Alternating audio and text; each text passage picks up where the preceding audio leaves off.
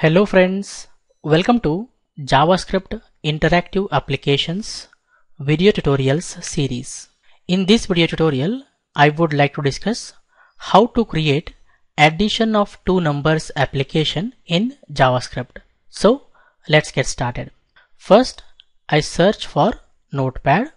I select the Notepad. You can see that the Notepad got open. Here I am going to write the basic structure of HTML5 document. Here I say less than exclamation mark doc type HTML greater than. By reading this line of code, browser understands this document is a HTML5 document. And we know that our HTML document begins with opening HTML tag, ends with closing HTML tag. In the opening HTML tag, I say lang equal to en, which indicates language of this document is English.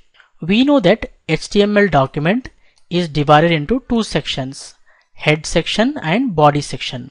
To indicate the head section, we write opening head tag and closing head tag.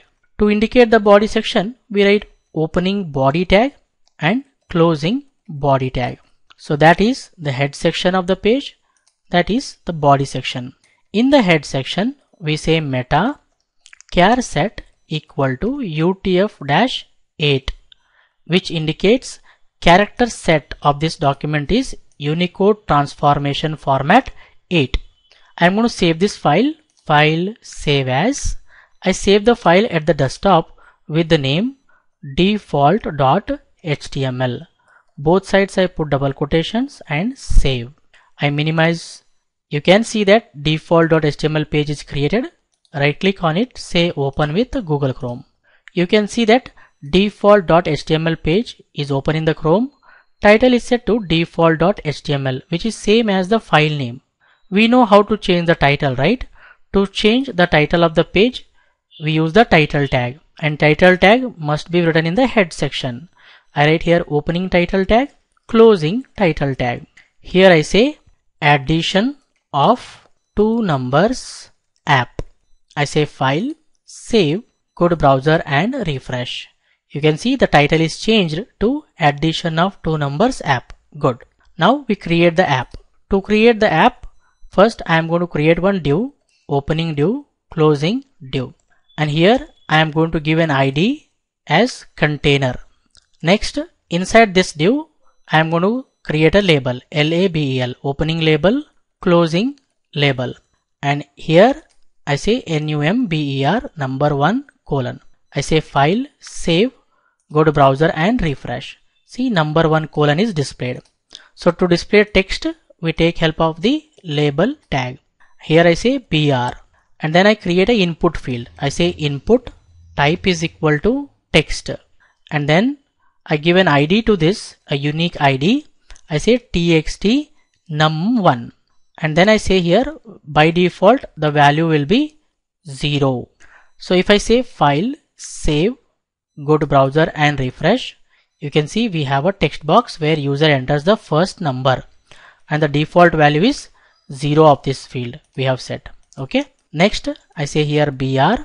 We are going to connect this label with this input field using the for attribute. I say for, I say txt num1. So same thing what we have here, we put here txt num1. That means this label is for the element which has the ID txt num1.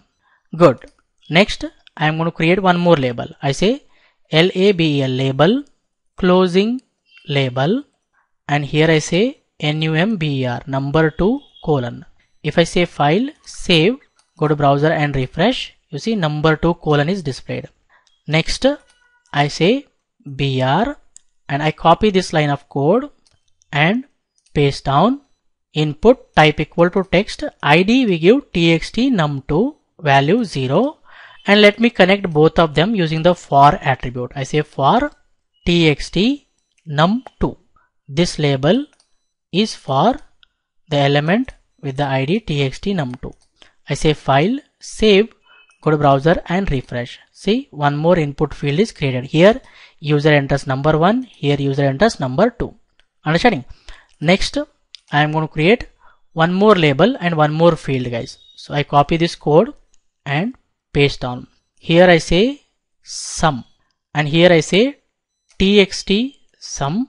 Here also I say txt sum. If I say file, save, go to browser and refresh, see we got some colon text and one input field. See here user enters a number 12. Here user can enter a number 2. So I say 11. Here user should not be able to enter any data. So we make this control disabled. So we use the attribute disabled. I say file, save, go to browser and refresh. You can see here user can enter the data. Here also user can enter the data. But here user cannot. See, because this control is disabled. We made it disabled.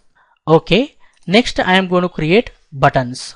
I use one BR here and then I say input type typ, type equals to button, button, and the value of this button I say add. I say file, save, go to browser and refresh. See there is an add button created. I create one more button. I copy this and paste down. This button value I say reset. File, save, go to browser and refresh. That is reset button. So this is the structure of our addition of two numbers app, guys. If you want to apply some style, you can definitely apply the style using CSS. So what you do here, I say opening style tag, closing style tag, and then I say type is equal to text or CSS. So in between the style tag we write the CSS code to apply some style, guys.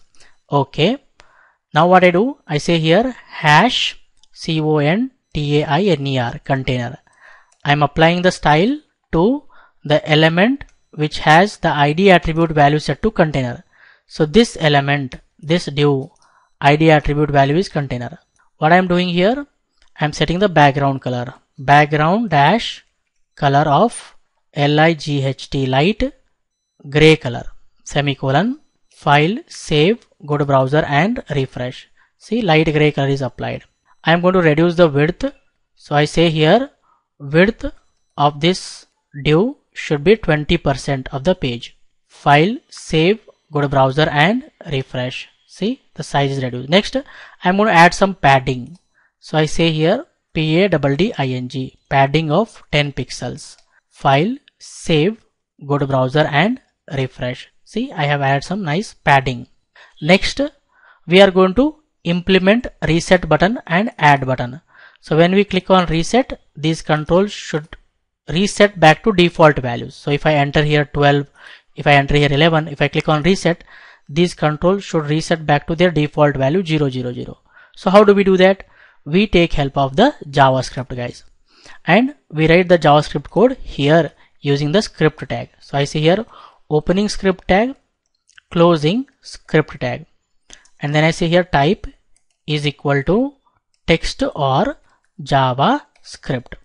So inside the script tag we write the JavaScript code, guys. First I want to implement the reset button. Here I am going to use the attribute on click. On click is an event, guys. Here I say reset bracket bracket. When we click on the reset button, reset function from the JavaScript is executed. We are going to create this reset function, guys. And how do we create function in JavaScript? We write the function keyword and then we write the function name bracket bracket, opening flower bracket, closing flower bracket. So remember, when we click on click of reset button, reset function is called from the JavaScript. And what we want to set the value of txt num1, txt num2, txt sum to the default value 0. So we are going to get these elements by their ID. Here I say document dot get element by ID. We are calling get element by ID function on the document. Here we give the ID of the element. So txt num1, I copy and paste here. And what we want to set the value. To get this value attribute, we say dot value equal to, we want to set what? We want to set the value 0. Here you should remember, whatever the value you assign to the input fields, they should be string guys, of string type. The value should be string type, remember. Okay, what are we doing? We are setting the value of the element which has the ID txt num1. This element has the ID txt num1. We are setting 0. Okay, I'm going to copy this code, paste down 2 times. Txt num2 value also should be 0, and txt sum, its value also should be set to 0. File, save, go to browser and refresh. Check out now what happens. I enter here 12, I enter here 11. If I click on reset button, they are reset back to 0. So what is happening? When I click on the reset button, reset function is getting called. Okay, and we are setting the value of txt num1, txt num2 and txt sum to 0. That is how you use the JavaScript to implement the functionality of buttons or add behaviors to buttons, guys. Okay, next we are going to implement the add button.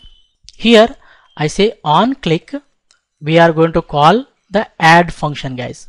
And of course we have to create this add function in the JavaScript.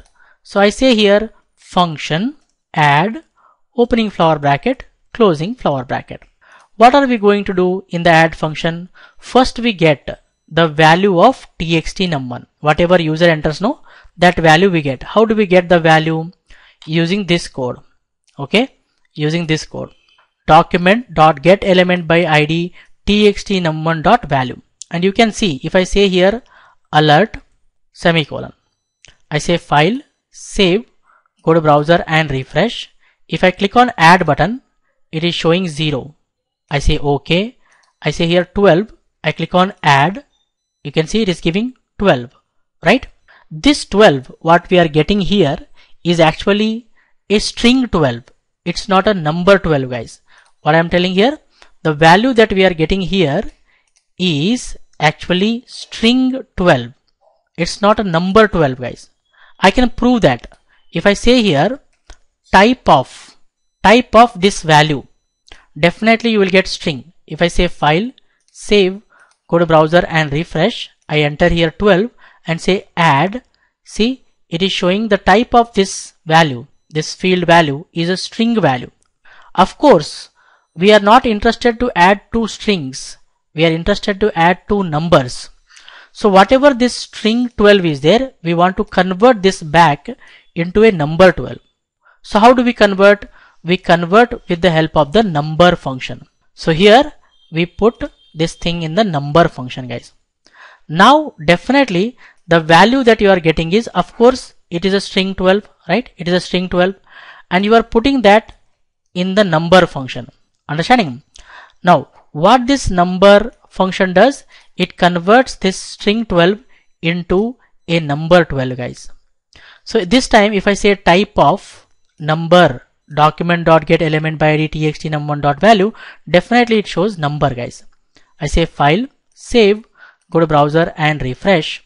If I give here 12 and say add, see, type of this is now number. So that is how you are going to get the value of a field, convert that into a number. Now what are we going to do is, we are going to get that number, put in the variable called as num1. I am creating a variable called as num1. Inside that I am putting that value, guys. I hope it's clear to you. What are we doing?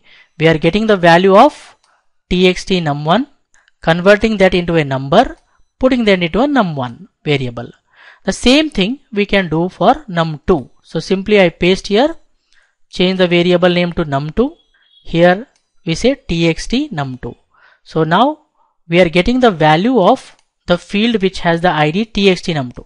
So this input field has the id txt num2. We are getting its value, whatever the user enters, and we are converting that into a number by putting that in the number function, and that number we are storing in num2. Understanding? Now next I am going to create one more variable called as sum. What should be sum? Sum should be num1 plus num2, guys. Okay, now we can display that sum. If I say here alert and display the value of sum, I say file, save, go to browser and refresh. Here I enter 12. Here I enter 11. If I click on add, you see it is showing 23. We are getting the sum of these two fields. You can see that. So what is happening when I click on add? When I click on add, it is executing this add function. It is getting the value of txt num1, that is 12, converting that into a number, putting in the num1. So num1 is 12. Next, this line is executing. It is getting the value of txt num2, that is 11, converting that into a number, putting them into a num2. So num2 is 11. 12 plus 11 is 23 stored in the sum. And we are displaying that here 23. Understanding? If I say file, save, go back and refresh. If I enter here 12 and 12, I click on add, it shows 24. And this 24 is a number, guys. It's not a string 24, it's a number 24. I can prove that. If I go here and say type of sum, definitely you will see number displayed this time. I say file, save, go to browser and refresh. I say here 12 and 12, I say add. See, it is telling the sum type is number. But I told you that the value that you set should be a string. If you want to set a value to a field, it should be a string. So what we have to do is, we have to convert this sum into a string type. It is a number now. We have to convert it to a string. So what we do, we put that inside the string function, guys. We put that inside the string function. Now, this is a string sum, guys. Understand? String 24 we get. Okay, good. This string sum, what we are getting, we want to set it to a txt sum. So copy this and paste here. The value of txt sum should be the sum, guys. So if I save this file, save, go to browser and refresh, instead of displaying the alert box, we are displaying here, guys. I say 12 and say 12. If I click on add, we get here 24. If I say here 10 and here I say 20, I click on add, it becomes 30. If I click on reset, they are reset back to 0. If I say here 2 plus 2, add, it is 4. Click on reset, it resets. So that is how you create addition of two numbers application in JavaScript step by step. I hope you guys have clearly understood. I suggest you people to watch this video again and again. Understand everything clearly.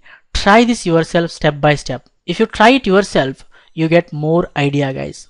And try to create some other application like subtraction of two numbers or multiplication of two numbers, etc., etc. with this knowledge.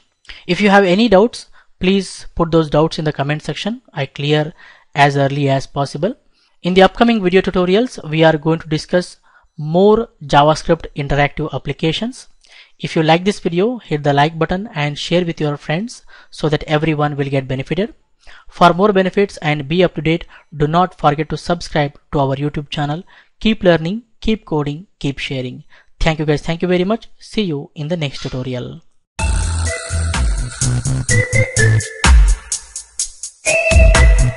Thank you.